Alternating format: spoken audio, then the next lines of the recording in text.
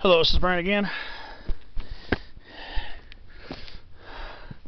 So I'm past that little spot where I pulled out some more batteries for my camera and just took like a 2-minute water break. So I just passed another rock duck. So I'm still on the summit hunt right now. I probably won't know it until I'm right on it. That's the impression I get, considering the thick vegetation up here.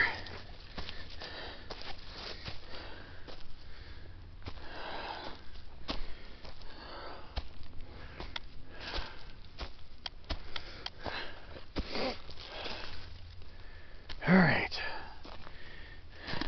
I'm gonna get another sketchy spot, it looks like. Or maybe not that bad.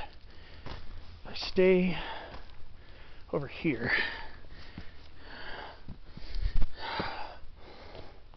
Alright, so what we got? What's over here? What do we got over here?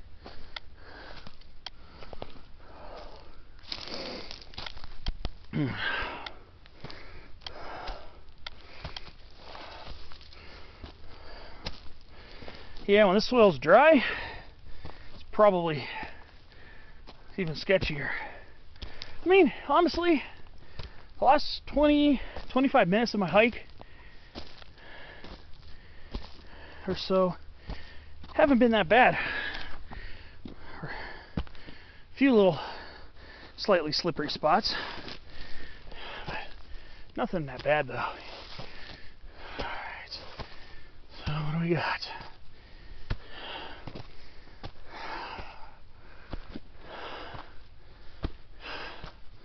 Coming up to the ridge again. Alright.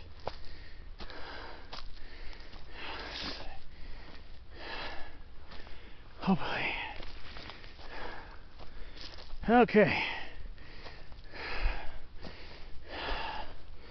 It smells great up here, I'll tell you that. It smells incredible up here.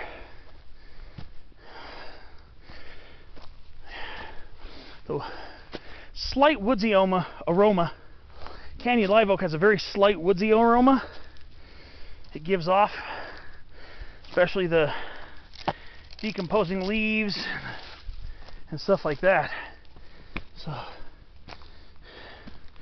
it does have a very nice soft woodsy aroma here. Probably even more so than usual because it's still kind of damp. Alright, I suspect I'm just about there.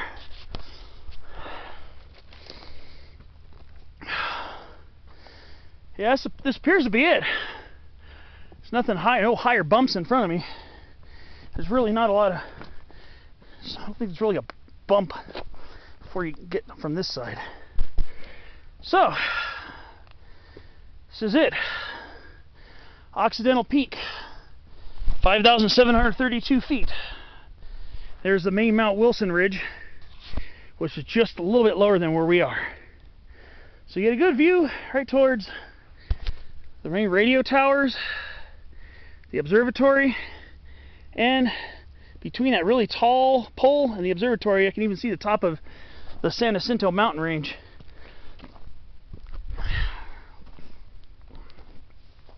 And over here, I can see Mount Low, and then right above Mount Low, the ridge right above Mount Low again is Boney Mountain, where Sandstone Peak is located in the Santa Monica range. The ocean's very easy to spot from here. I can see the downtown structures, downtown Los Angeles. So if you know where to poke around here on the summit, you will find some views. Like I said, a lot of it's hemmed in by the thick chaparral and woodland up here, but if you do like turn your head and poke around the summit a little bit, you'll find the views, believe me. Again, here's the Mount Wilson Summit Plateau. I am parked over by the gate in front of Skyline Park, so it's going to be a little bit longer than a 2.5 mile hike. to get in total, but I mean, whatever, it's all good. A lot of it's going to be uphill though. But it's not like this is like a huge, humongous mountain climb. I'm trying to see if there's a summit register in there. I just see a little rock pile here, probably just marking, oh, you're here. I don't know if there's a summit register up here on Occidental. I don't think there's a benchmark either. I don't know if this is recognized by the U.S. Geological Survey as one of those summits. Those summits, you'll get benchmarks on them. Now, if I were to come from Eaton Saddle, I'd have to fight my way up, probably through all this brush. I would have been coming up from this direction here, which would have been probably a tough way to get up here. But yeah, finally, it feels good to finally get up here. Been meaning to do this peak for a while. I attempted it once, which ended up in a complete failure in more ways than one. Not only did I fail to get to the peak, but I failed to get back the right way. So that was kind of my bad. So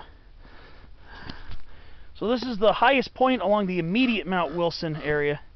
The high point along Mount Wilson's ridge, however, is San Gabriel Peak. So I'm just looking around to see if there's a summit register or anything. I don't think so.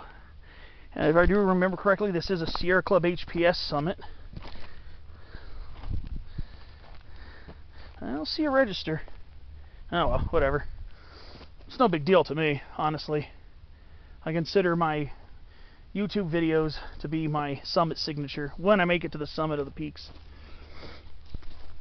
But again, yeah, it's very hemmed in by canyon live oak and interior live oak up here. But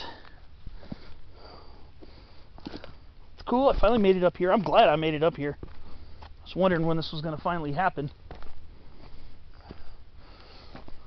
My next challenge is making sure I don't have to do any of those class 3 scrambles along the hill when I'm trying to side hill. So that'll be my next challenge when I get back to the helipad area, because that's the area where it all started. I went up to visit the helipad, then dropped back down to the trail, kept following the trail for a while, and then ended up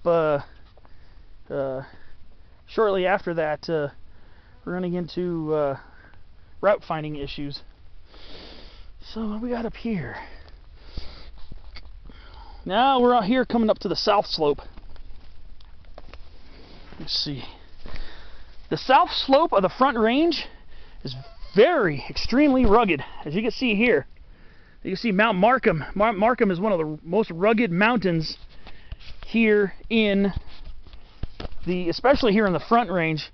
But honestly, it's actually one of the most rugged mountains here in the Angeles National Forest, period. The San Gabriel Mountains. Most of the other hills are relatively rounded. Mount Low's relatively rounded, the hills are relatively rounded, but then you get this real craggy Matterhorn-shaped mountain here, Mount Markham, and it's quite a rugged mountain. Like I said, there is a way to get up there, just that requires moderate difficulty as opposed to, trying to rock climb and stuff. See the saddle, the Mount Low Trail wraps around the backside of Mount Markham, then it goes to the saddle here. From the saddle you can pick up the rest of the Mount Low Trail to get up to Mount Low, and then on the opposite side you can pick up the Use Trail that goes over the ridge, and from that side it's a lot gentler.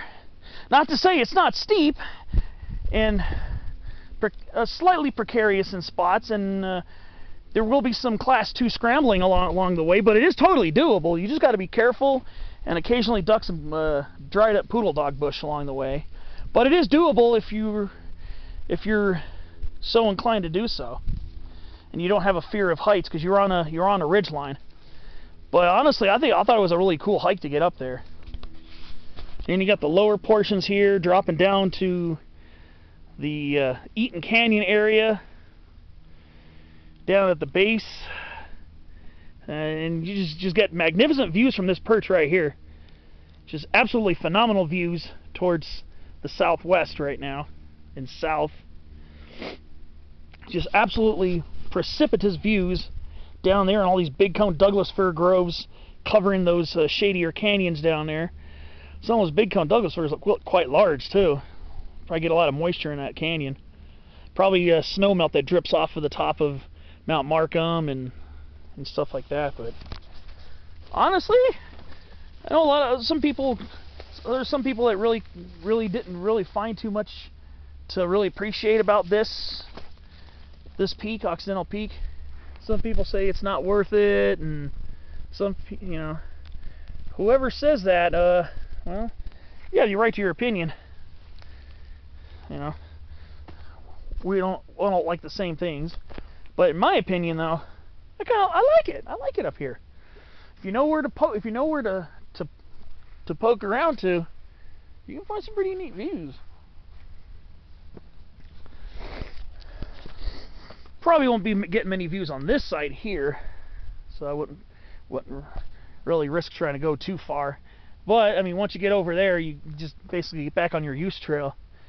So I'm gonna follow the trail as far as I could follow it over towards where the helipad site is, and hopefully be able to continue following it the rest of the way there, because I would like to not have to do all that craziness. But here we are. Got our manzanitas up here. Here's a little big cone Douglas fir, little Pseudotsuga macrocarpa, and we got pale silk tassel. Here we are, Garrya flavescens. Quite a common sight up here in the San Gabriels. Yeah, I remember on the other side of Occidental there were some silk tassels along the way up here too. So Occidental's Ridge is a good place to find it if you're so inclined to botanize up here. Predominant plants up here are canyon live oak, big cone Douglas fir, material live oak, chaparral yucca, and your predominant shrub and tree cover, with occasional manzanitas and hollyleaf redberry, pale silk tassel.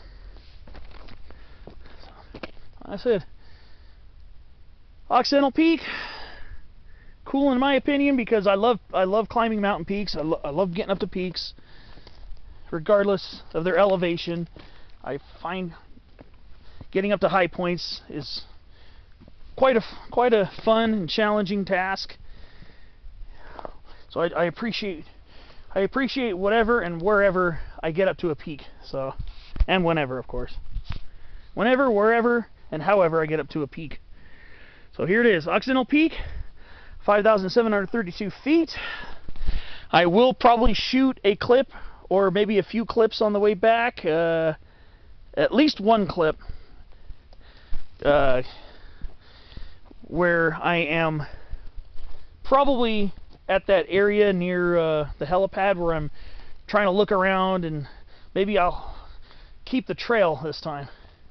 Well, time for my obligatory shots, my pictures and summit selfie, and I'll see you along the way back.